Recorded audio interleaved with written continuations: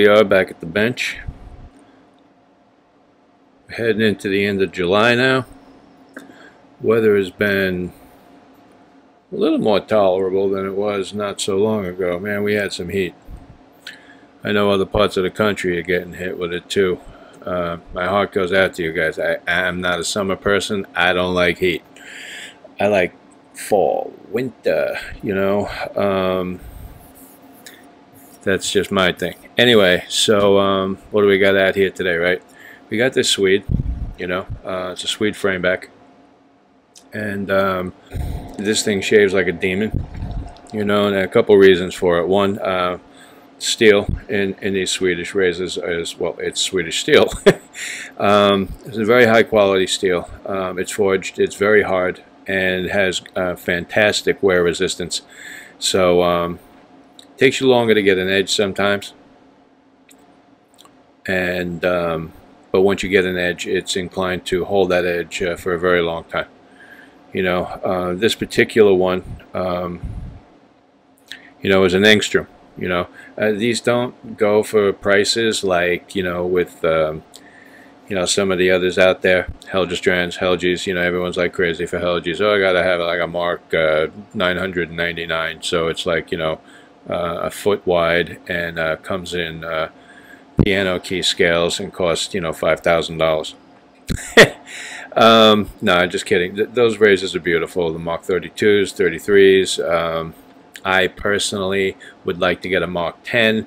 I think they're like a half hollow. Most of them are honed up a lot, but if you can get one with a full blade, they're still expensive, but they're very pretty. I don't really care about scale material, so the black plastic ones, I'm cool with that.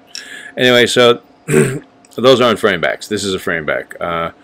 Frame backs come many different ways. You'll see a lot of them have brass or what looks like copper back here on the spine. It's basically the blade here. This, let me get this guy.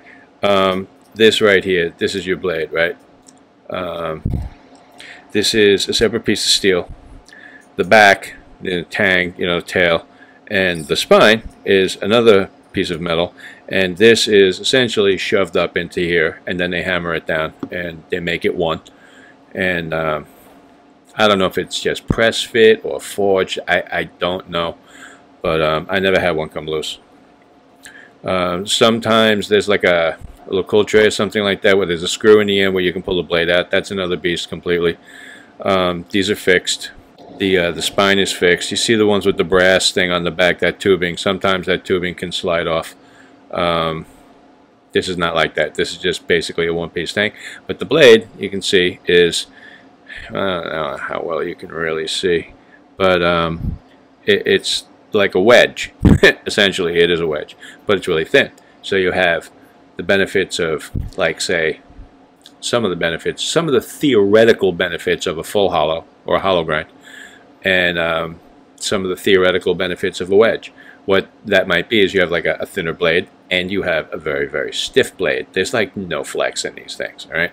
And no flex and stupid sharp edges, for me, anyway, makes for a nice honing, shaving experience. I mean, honing them is a little bit of a pain in the ass. People get them, they say things like, I don't know, I got a frame back and it doesn't seem to be performing as well as I expected. It's probably because you underhoned it, because you needed to put in 2 and 3 times the amount of work on your bevel setting. Yeah, no joke. These blades, these Swede blades, these will prove to you how much or how little you know about your feedback on the stone. So, anyway, I really like them. This one has like cheap, like sort of rubbery plastic scales, and all right, so you know, it was inexpensive. I got it at a flea market or an antique shop or something out in the Midwest a long time ago, several years, and yeah, I beat the hell out of it. I don't know if you can pick it up, but you know, there's engraving, you know, etching rather, on the blade there. It's really the camera doesn't really do well. Well, camera is, it's my phone. You can see. Anyway, so it's honed up a lot into it, so I'm missing blade dimension. So, you know, I don't care about this. It's not a museum piece. It is what it is. It's a piece of history for sure, but I don't need to baby it. I can hone the snot out of it. If I hone it to a toothpick and I throw it out, I got my money out of it. I've shaved a bazillion times with this thing already. It's fantastic. Okay, whatever I spent on this, I got my money back and then some. So yeah, you'll notice no tape. I don't hone on tape with this thing. It's already honed up far enough. I don't want like a fatter bevel angle. Yeah, again with the bevel angle thing, people say it doesn't. I just read it on Facebook. Guy says, "Oh, it's been proven to not matter." Proven by who? How? How did you prove it? What is your scientific testing that proved it? If the bevel angle didn't matter, then why would they engineer it a specific? Never mind. It's just like I read stuff, and there's only so many battles you can get into. It's just, it's not worth it, you know. Does it matter if it's 16 or 18 degrees? Maybe, maybe not. But if it's like 20, 22 degrees, then that's something you want to consider. That's why it matters, okay? A layer of tape on this, for the most part, isn't going to matter, no, okay? Unless I'm already at 19 degrees. Then I'm going at 20. It's like I'm making my shaving experience worse. What am I going to do about it?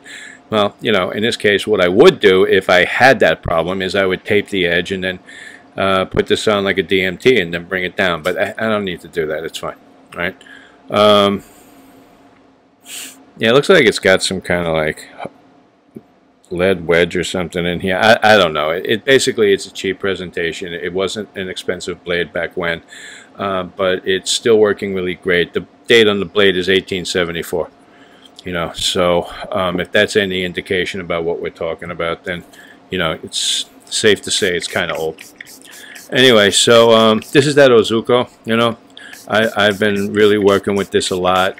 It was it the last video? I don't know. Someone made a comment that he was missing the, what do you call it, the progression. I didn't do too much honing on it, and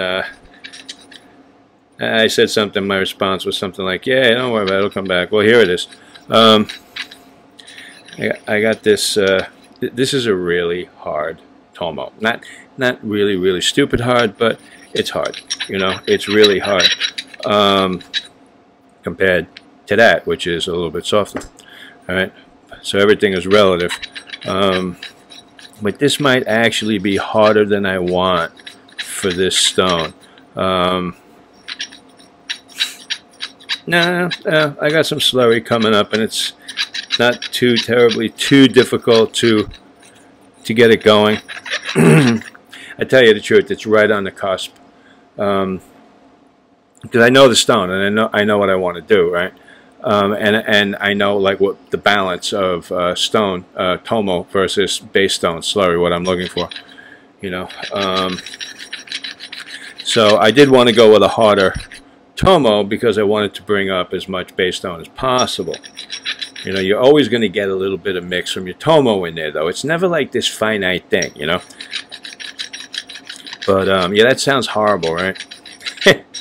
I know the foam, like, it's attenuated or whatever you want to call it. It's really overly sensitive to some types of sounds that have a little bit higher pitch to it. So I know that when I put this in the editor, it's going to sound god-awful. Anyway, it's just not that bad in real life, folks. Someone asked me about that once, and it's like, yeah, you know, maybe it's just the electronics fooling you. Just saying. Anyway, so, ooh, this is nice, okay? The stone is very, very, very hard. The jury is still out on whether I would actually call it super hard, but it's really close to that zone. You know, people who use the LV system that I don't subscribe to would probably say this is 5+ with another couple of pluses after it or something like that. And I find that's usually because they underrated everything else, or, you know, they just don't know what they're talking about. They just make stuff up. And there are some people out there that do understand what they're doing. I'm just saying, there are people that don't. All right? So you have to be careful. Plus, you know, what's hard to me, hard to you, hard to somebody else, I don't know. I've bought stones from most of the sellers that you can think of, and not everybody's on the same page with that. So what happens is you buy a stone from somebody, and you, let's say they said it's a 5, for example, and then you tell him you want something harder. He says look for a 5+, because now you know what their relative point is.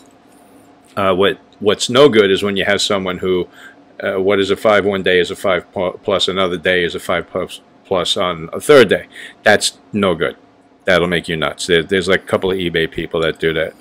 Well, they used to. A friend of mine in the UK just emailed me tonight. It tells me that the guy who got caught selling counterfeit stamped stones is back or something with a new eBay ID. So be careful out there. All right. I took a look at the one stone, the one listing. He sent me a link to it, and yeah, it's not straight. You know, to me, I see it as being bogus, like right away. You know, people looking for a deal are probably going to be like, "Whoa, look at that! It's got stamps in a box. It's got $1 bid on it. I think I'm going to go for it." And you know, for $1 it's fine, but if you get caught into a bidding war and like you get possessed and obsessed, next thing you know, you just spent your mortgage on what effectively is a flagstone for your front yard. Yeah, that blows. So as they used to say when I was in the forums early on, always deal with trusted sellers. It's real simple. Anyway, for those of you who are watching this, you wish you had this stone. Okay, I mean, I have stones. I've had a lot of stones. I have a couple that I'll go to my grave with. This is an awesome piece, man. It's like melted chocolate plus it's just very hard, and it's got that almost glass-like thing going on, but there's still enough feeling in here to let you know it's a rock and not a plate of glass. It feels alive. Okay, it does have that super hard pushback where it's like, you know, with a stone I like a little bit of give and take sometimes, so I'll go with a softer one. That's just like a mood-based thing. And you know, for those of you who think I'm nuts and you don't know what I'm talking about right now, it's fine. Stick around. It'll make sense in about 10 years, 20 years. But just take my word for it. Some days I want to work with a stone that just pushes back at me. That's what this is. Okay, slightly softer stones give you a little bit of that, what they call a good sharpening feeling, where it's like a toggle back and forth. This is still a good sharpening feeling, okay, but it's kind of like, what is it kind of like, Keith? It's kind of like wrestling a bull as opposed to like riding a thoroughbred. It's wild. It's fun. Feels daring. What I know from working with this and what I know from stones that feel like this when they're high quality, what you get is the ability to push slurry to a finer stage of breakdown. Anyway, back to this amazing stone. Super hard. And because it's super hard, the amount of particles it releases back into the slurry as you're honing is minimal or negligible or non-existent. So what happens is the slurry that you've made, that you're working with, just continues to break down and break down and break down. If you have a high quality stone, tomo I should say, you make a high quality slurry. Okay, you have finishing grade stuff, you know, and then it breaks down, it breaks down, it breaks down, gets finer, finer, finer, finer. It never gets new particles in, so the particles in your slurry just continually get smaller and smaller. At some point or another, you hit the you know, point of diminishing returns. But what you wind up with, a combination like this, you wind up with like that super edge, you know. And you know, I'll be the first to tell you, not everybody wants it. Not everybody needs to shave with it. Not everybody needs to put the time in, because it takes extra time and it is extra work, you know. Just part of life, you know. Do you need to do it? No, you don't need to do it, you know. Somebody just watched a video of mine. He's like, oh, wow, look at all those stones. What do you need all those stones for? You don't need those stones. I just like them and I use them. I show them to people, but I'm not trying to tell you that you need to do this, you know. You need a couple of cents. You want to get a natural, get a J-Nat, get a couple of Nagura, and you go to town. And from there you figure out what you want to do. Yeah, you know, nobody needs to do anything. Shaving is optional. The feeling here is just wickedly awesome. I was actually original when I started this up. I was going to start off using this, and sometimes I do use a softer tomo first and then go to another tomo. No, I'm not saying you need to do that. I'm just saying sometimes I do.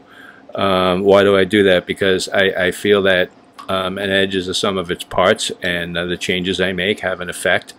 on everything as I go along, and sometimes I feel I need a little bit of extra cutting power before I get to my superfine tomo, and I just try and balance and juggle everything. I go by feel. I go like what my guts tell me.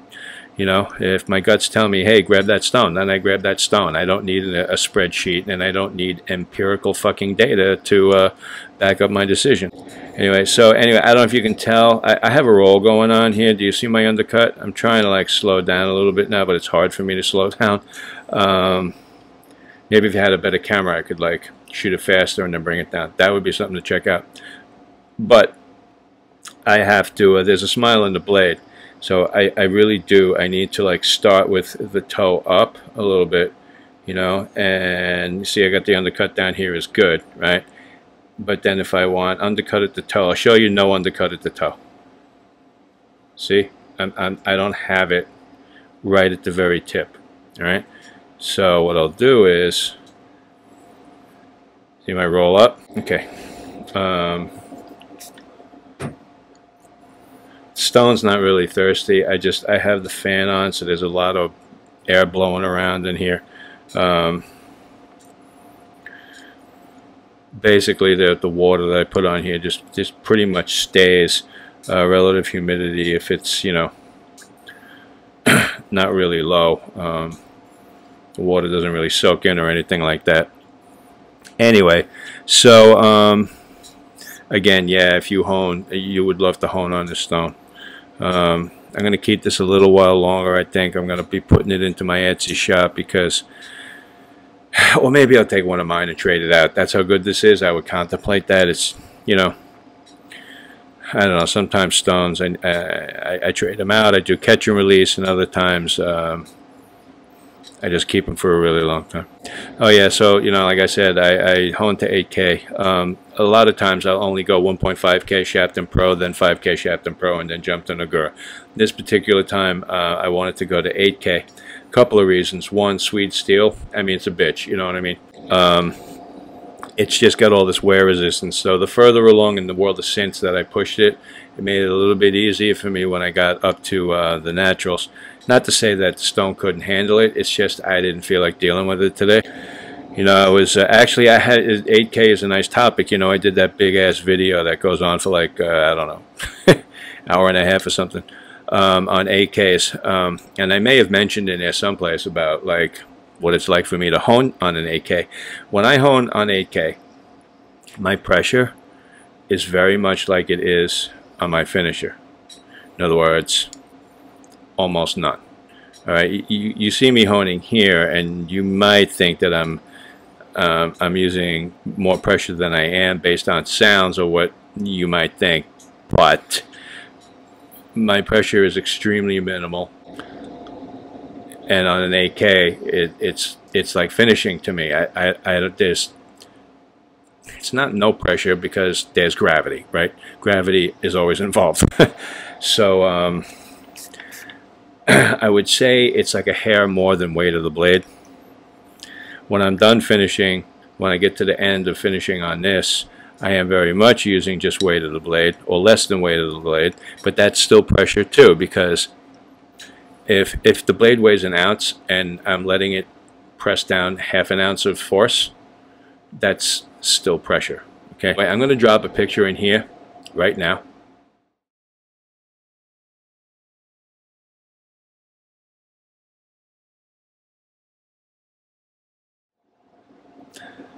All right, so now you've seen, that's my 8K. That's this razor, right? On my 8K, that's my Fuji 8K. All right, I did this an extended number of laps. So I'm going to guess, I'm going to have to guess that I went about 45 laps on that stone. And I never usually ever go more than 20 on an 8K because I don't have to. But this particular, these, you know, these Swedes, these framebacks from, what do you call it, Angstrom, couldn't think of the guy's name. They're very, very, very hard, so I need a lot more time on the stone. So if 20 is normal, then 40 is, you know, normal for this. 20 would be normal, like, you know, for a Sheffield. So there's that. I don't count, though. I go by feel. I'm just saying, based on time, I'm giving a guesstimate, you know. And there should be no swarf. There's no swarf on my 8Ks ever. If I have swarf on my 8K, I did something wrong. I either didn't finish my 5K, or I lost my mind and used too much pressure on my 8K. I just don't want that edge. I mean, other people are going to hone however they hone, but that's for me. That's what I do. In fact, I use the 8K and the amount of swarf as a tell about how clean my previous work is. So anyway, so I do that work, and then I have a mirror polish, and then I go into my Nagura thing. And eventually I wind up down to Tomo Nagura. And when I start off each Nagura, I start off with a little bit more pressure than I ended the last stone with. But, you know, we're talking like real teensy-weensy bits of adjustment, okay? I notice that sometimes guys tend to think, you know, when I say use a little pressure, you know, they're going to town on it, and that's not what I meant, okay? So I hesitate to explain too much sometimes. But you can see I still got to like do a roll if I want to get up right to the very toe. Anyway, so you can't tell, but I can. I'm about done here. This edge is going to scream. It's just going to wipe whiskers off my face like windshield wiper takes water off a windshield. It was good before, but I just bumped it up a notch. Everything is super smooth. My feedback is awesome. There's no bumplies. You know, very happy with this. You know, I could have probably honed this for another half an hour. This steel will take the beating, but I don't think I would gain a half an hour's worth of sharp out of it. Might be able to bump it a little bit, but no, this is really, this is for all intents and purposes absolutely done. Yeah, cross-contamination is another topic I keep wanting to get into. It's like, you know, it doesn't apply here really because I'm done. So all I'm doing actually is just wiping the blade off. But when I'm going from 1.5K to 5K to 8K, all those jumps, right? After 8K, I don't see it too much. But on the earlier stones, when I wipe off, I have a lot of swarf in the paper. I'll rinse and wipe several times. In fact, I might even rinse with soapy water and wipe a couple of times just to get the soap in there. The surfactants will pull all of the swarf up and out of the striations. I honestly have to say that since I started doing that a long while ago, that I noticed an improvement in the way my edges looked when I was done honing. Fewer rogue scratches and stuff like that. So anyway, that's something to think about. All right, other stuff that's going on here. Let me move this out of the way. Made some brushes this week. This is an insane brush. Okay, the case, the handle is a case from a machine gun that is mounted in the nose of a famous aircraft, famous jet fighting aircraft. The plane's called an A-10 Warthog. The machine gun's called a GAU-8. This is a 30mm round. It's cut down, okay? That's why this is a 40mm knot, okay? That's how it fits in here. The full case is like this long. It's neck down to go to 30mm for, you know, like what you would call a bullet, except it's like, I don't know, it's like a missile. Anyway, so this is cut down, but this is like incredible. This weighs like 9 ounces. You know, this 40mm knot, that's like, look at the head on that thing. And here's a 30mm in comparison. Like, I use a 30mm almost every day now. This is just like crazy. Anyway, so I made one of these. I made a couple of more. Thought it was pretty interesting doing that. Another thing, just something going on. There's a barber bottle. I don't know. Someone asked me about it, so I figured I'd put it on camera. That was Gonzo, by the way. He asked me about it because I mentioned it. This is not the one that I posted a photo of. This is another one that I got. Took me like forever to clean it out, but the trick, the thing that gets me is like these ceramic like little nozzly things, the pour spouts. This is the first one I've done with a rubber stopper. Up until now I've only used cork. Drilling cork blows, okay? But getting rubber to fit is like migraine city. So this was a total success, and I know it's stupid, but I'm really proud of this. And I don't even have anything to put in it yet. I don't know what I'm going to do with it, to be honest. I have one already in the bathroom, but it's got witch hazel in it. I was thinking of filling it with this stuff for a couple of reasons. One, it's green, so it'll look cool.